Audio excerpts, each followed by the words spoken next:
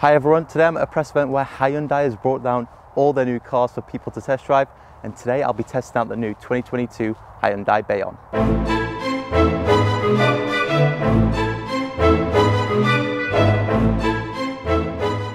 So let's do a quick walk around this car, and this car, believe it or not, was assembled in Izmir, Turkey and is based off the i20 platform, so it is only offered in front wheel drive.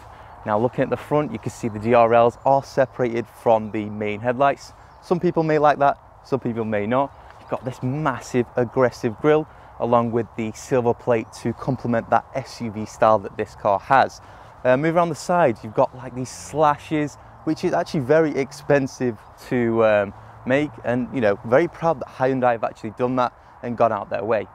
As for the wheels, you can get 15 inches up to 17 inches. Now we are running the 17-inch rims on this car, and they do look okay. I mean, not the best of designs, I would say. Coming around the back, now this is where it gets a little bit crazy. Now you've got these like triangular tail lights with this center light as well.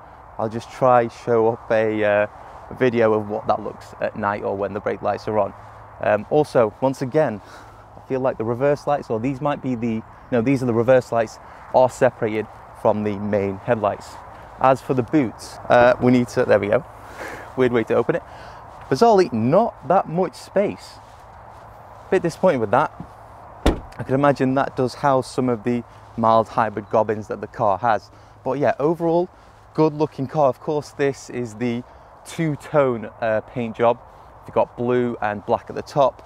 I believe it is a optional extra. I could imagine this car does look a little bit weird if it didn't have that feature, as it does look more stanced. But yeah, once again, at the rear end though, you've got the silver plate at the bottom to make this car look like a crossover SUV type of thing. Weird name though, Hyundai Bayon. Not too sure why they've gone for that name, but it's hard to think of, because, well, hard to pronounce actually, as I definitely pronounced this car's name wrong when I first saw it, or first saw the name. Anyway, let's move on to the interior of the car. So moving on to the interior of this car, and it is a very weird configuration, I would say. You've got the instrument cluster and the infotainment system is connected to that.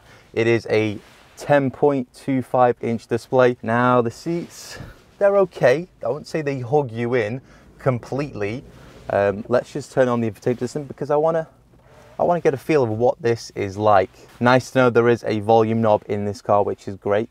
Very interesting elements in the infotainment system as well, because if we go back onto the home screen, click home, takes a while. No. Office. Home. This is a bit of a weird car to navigate. Oh no, we're home. We're at the home screen. No, cancel. Now we are at the home screen. It took a while to get there, but you do get some like voice memo features, so you could save a voice note in this car. Not too sure if anyone will actually use that. And then you've got valet mode, which once again, I would say is very handy. Anyway, the instrument cluster in this car is pretty snazzy. You do have, I believe you do have a couple different drive modes as well. I've just seen a wireless, not wireless, a phone charger pad there. You've got, let's go through it, sport, eco and comfort. And just look at the animations that it gives you. That is super cool. Of course, heated seats as well. And if we go through some of the settings in the instrument cluster, you've got a compass, collision mitigation stuff, and yeah, some other stuff. It shows you your battery life as well, I believe, because it is a mild hybrid. I'm not sure how many times I've actually mentioned that. There are some physical dials down here, which is great. That is what we need. More physical dials, the better. I am not a fan of touch sensitive stuff, and you know, clicking on infotainment systems, it's not the best. I'm not used to it yet. So as for the rear seats, wow, there is quite a lot of room in the back of here. Like, look at that. Turn the light on. Like, look at that. Yeah, that's a lot of headroom, lots of knee room as well. The seats aren't really comfortable. you're just sitting quite upright, which is fine. You do get a USB-C, or is that a USB-A port? At least we've got that, and also this is really cool. Seatbelt holders just slot in there. Now that's pretty cool. Anyway, I think I've spoken enough about this car. Oh, one thing, the child locks are on.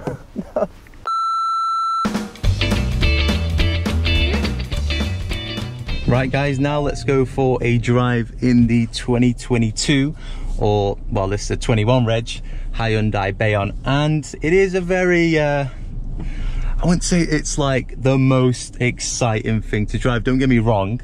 It is a really good car to look at, but from the exterior it's yeah, from the exterior it's great, but from the interior and as a drive, I wouldn't say it's like amazing. There is a lot of features, don't get me wrong.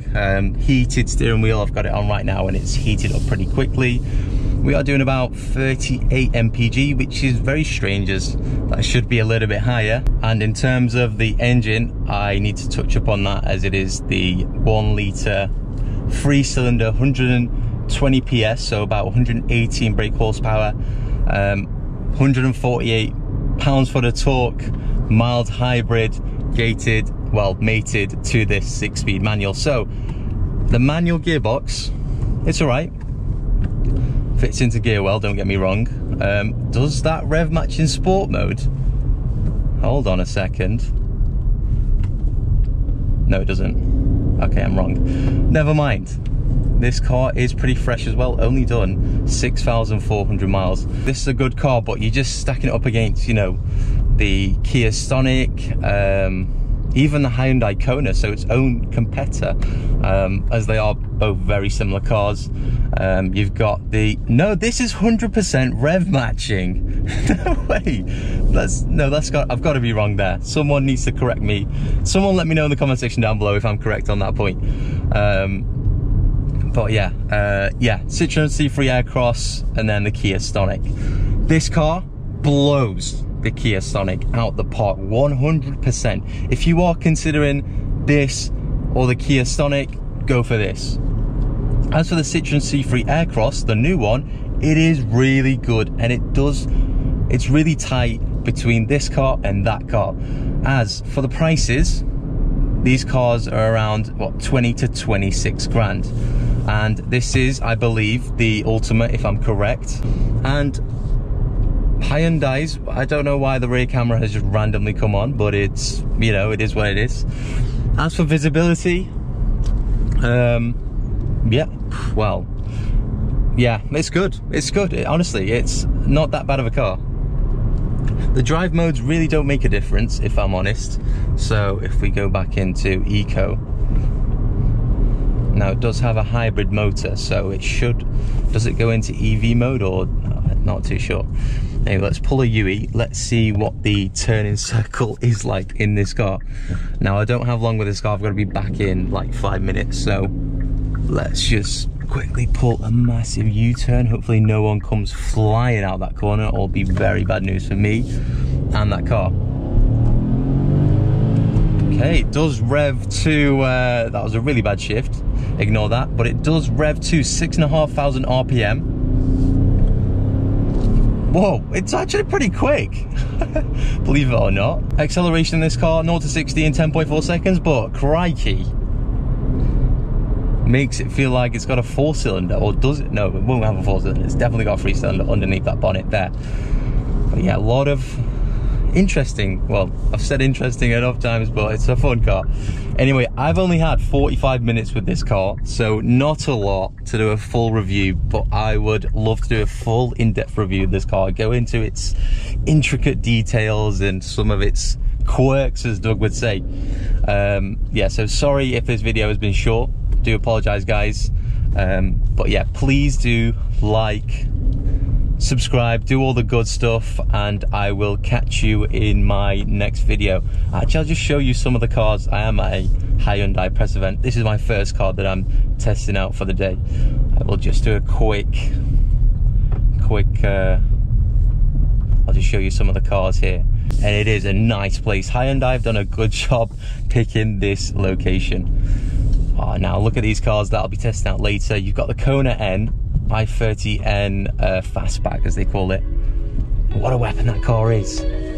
Anyway, sorry guys, thanks for watching, and I will catch you next time.